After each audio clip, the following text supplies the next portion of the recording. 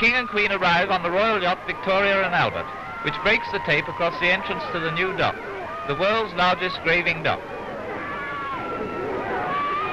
The dock has taken 6 years to build.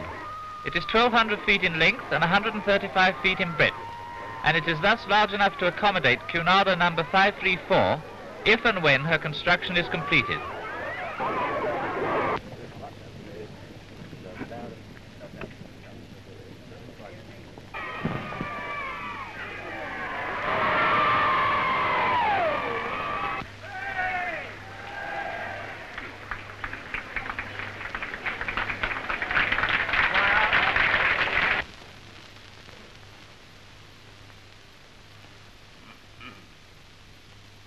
The Queen and I have accepted with much pleasure the invitation to be present at the day's ceremony, and I thank you heartily for the loyal and dutiful address which you, Mr. Loder, have presented.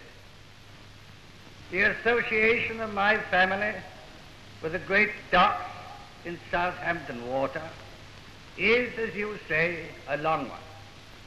And I personally have a vivid recollection of that day in August '95, as it blew and rained all day, when I accompanied my father at the opening of the Prince of Wales's dock, the largest in existence at that time.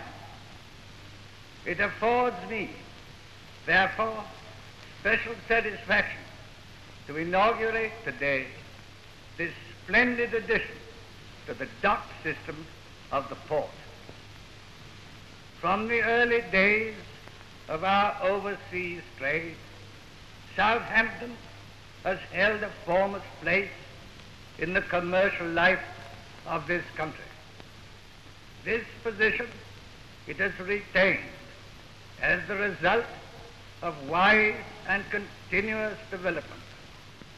It is as true today as ever that the welfare of this country is largely bound up with the prosperity of its seaborne traffic. Realizing the vital need for efficiency in our ports, as in all other requirements of our merchant navy, I look upon the opening of this, the largest graving dock in the world, as a good augury for the future of Southampton. I have much pleasure in declaring the dock open for use and in naming it the King George V graving dock. Her Majesty completes the ceremony by pouring Empire wine into the water, after the naming of the King George V graving dock.